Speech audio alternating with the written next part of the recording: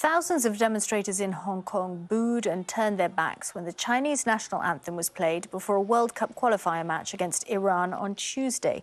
The crowd instead broke out into "Glory to Hong Kong," a song reflecting their campaign for more democratic freedoms in the semi-autonomous Chinese territory. After the match started, fans chanted "Fight for freedom and revolution of our times."